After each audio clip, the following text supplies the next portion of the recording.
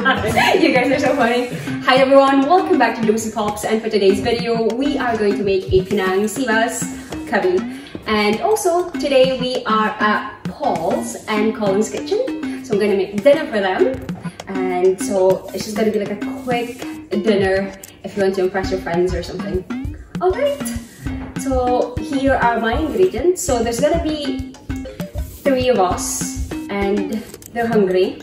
So we're gonna have 2 fillets, so basically 1 fish each. So it's like, what you need is fillets of sea bass. And we'll need a self-raising flour. Plain flour will do. You'll also need basil. We're also going to use Kaffir lime leaves.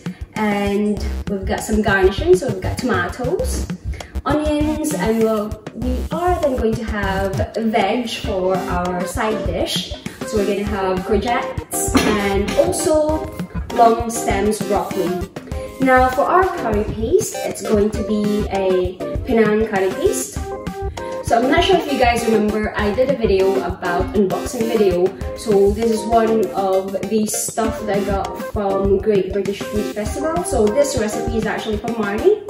So I'm just recreating it as well. And we are also going to need oyster sauce and also cooking oil. And we are going to need coconut milk. Alright, so to serve your Panang sea bass curry, you also need rice, which is boiling at the moment. And they're dead quiet. You guys can make some noise. Say what I showed about. We're just letting you crack on.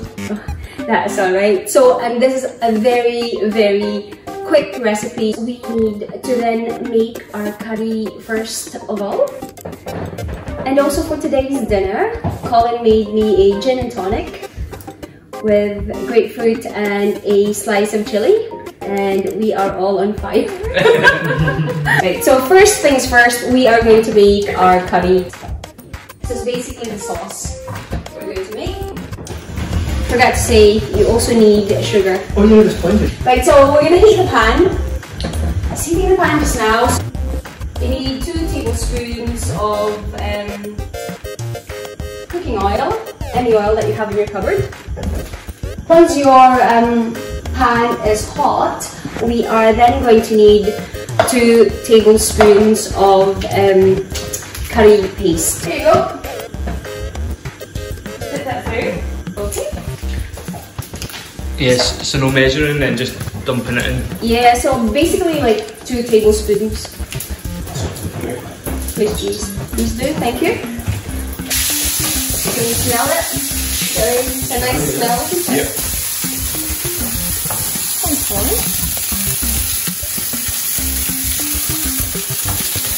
Then, put the heat down a wee bit. And don't forget to ask for your can opener. Can opener in that drawer. That's the one.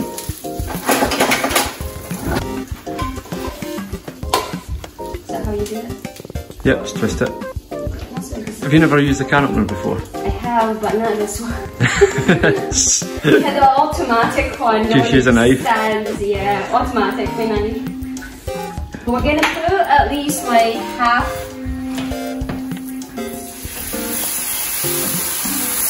Basically making a curry sauce. Let's go for some tip. Yep. Smells good.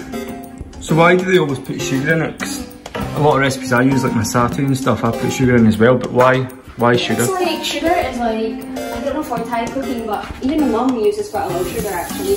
So it's like, it balances a lot, like in Asian cooking they use MSG, so sugar is a substitute, so it balances flavour.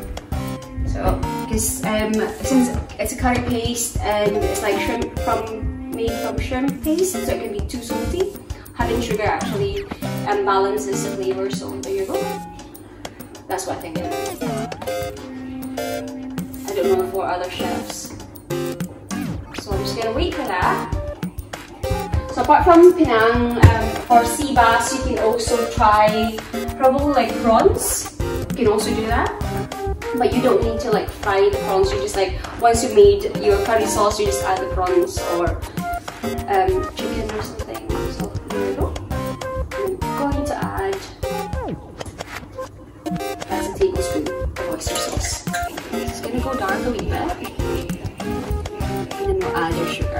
then we'll add our Kaffir lime leaves. Paul's too quiet, isn't he? Yeah. What are you saying? And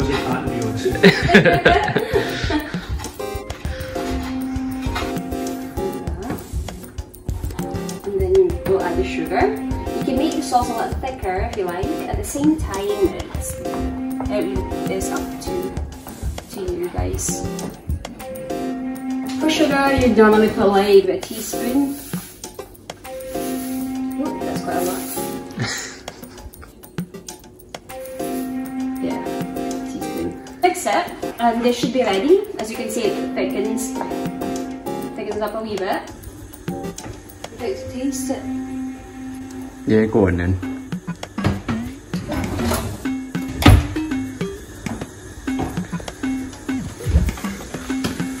Thank you. You're welcome. Oh, that's good. Is that alright? Yeah, brilliant. Cool.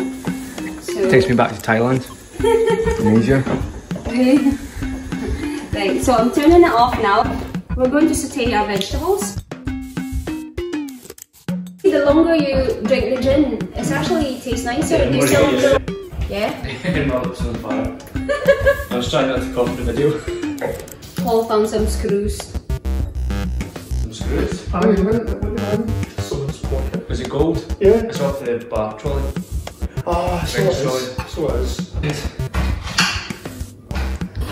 Right, so we're going to saute our veggies. Wait a while. Onions, garlic, and your veg. Only 5 minutes because you don't want to overcook anything. Okay. Give your wok a wee feel, and it's a wee bit hot just now. I have a wee sip of my gin. Oh, hello.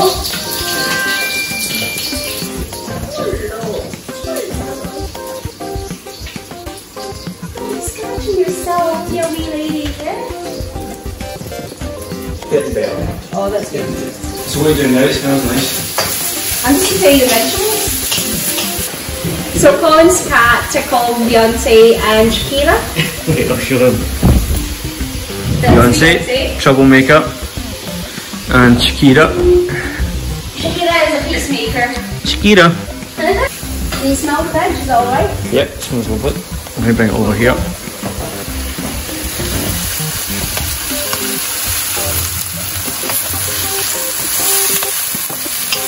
And then that's it.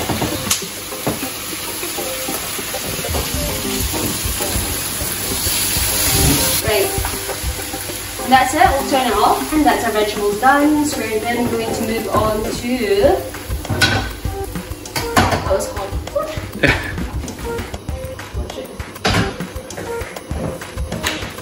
Oh, you're setting the table? Yeah. Oh, we're gonna have a fancy dinner.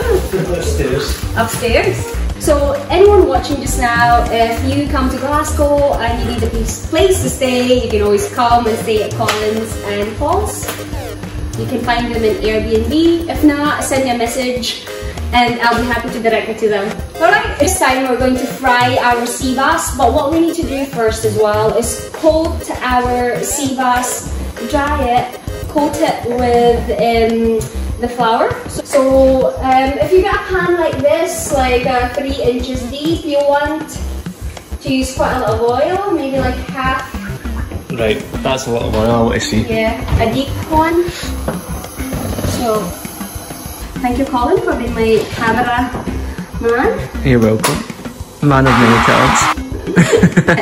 So if you get fish like this in the supermarket, or if you've got a fishmonger, you can ask them to fillet the fish for you. Kitchen roll, pat dry it. Pat dry your fish. You didn't have to turn it. Turn the fish. So we are trying to get rid of all the excess water that's built up from the fish. So just to get this. So this is your flour. Get that. Before we do anything, this is the part where you might want to run away because it's gonna make a splat, and I'm gonna say sorry It's now to Colin's kitchen because this is gonna be a disaster. So we are going to Basil. Wait. We're gonna run away because this is gonna be. Let's watch. Basically that's it. I should have got my chopsticks with me. So basically you fry your basil first until it's a little bit clear. And you'll see later on why I'm doing this. And that's my rice here. It's all cooked.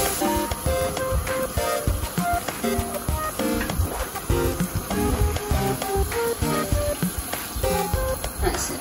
And you get that clear. You see, everyone's like, why is she frying basil? I don't actually know that at the other time as well. So actually when you eat your basil leaves, it's nice and crispy. So there you go. It's for garnishing later. And we are now going to get our fish stack, coat it. So just coat it generously, trying not to make a mess. And tap any excess flour. And then skin first when you fry. So Just gonna do the same. Yeah, no, it's alright. There you go. So what I would normally do is I put it down so they go flat. So it doesn't like. This is one tip I learned as well from my along. There you go. Right, and then we're gonna move on to the second one.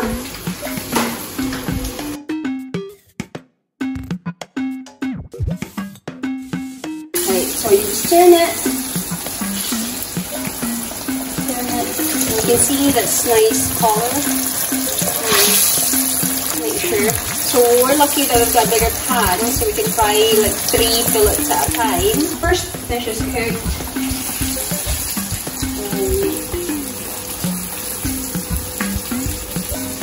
We want a nice crispy skin as well. So coating your sea bass with flour actually makes your fish crispy, so there you go, so it's quite nice. It's a wee battered fish. So do you cut spring onions at an angle? I always slice my spring onions at how. Because I always cut them straight. I know what she always cut them. Yeah, if you want it to be fancy, if you can do it lengthwise, and then you soak it with water, and then it goes curly. There you go, wee tip. Okay, so cold water? Aye. You leave it for a wee while, it goes nice and curly. Yeah. I'm gonna put plenty of rice for everyone, is that okay? You know, I'm generous. Oh, yeah, but I forgot to bring my sesame seeds. Oh, I'm gonna use my phone, it's charging on.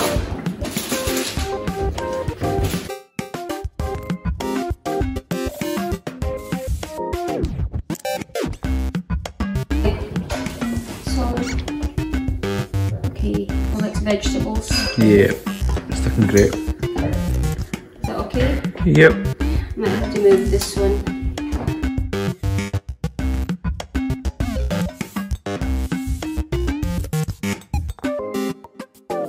Eh? You've got an audience as well. Beyonce's watching you.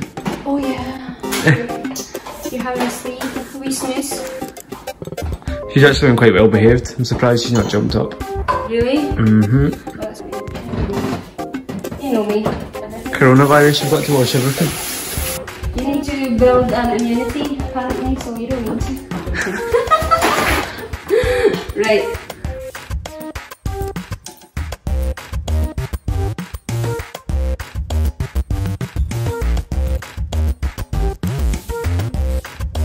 There you go.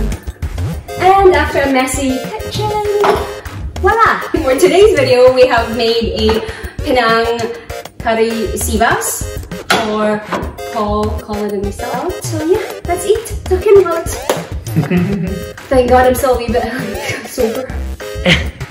So we got a nice glass of wine. You need to be honest, guys. No. That's good. That's it. That's good for it. Do you like it? Is it salt? Does it need salt or anything? No. No? No? The sauce is lovely. You like the sauce? Yeah, it's so good. Cold Colin. So that was our dinner finished. Complete. Oh, and if you like this video, give it a wee thumbs up. Don't forget to hit the like and subscribe button, and I shall see you all in the next videos. Cheerio! Bye! I'm stuffed.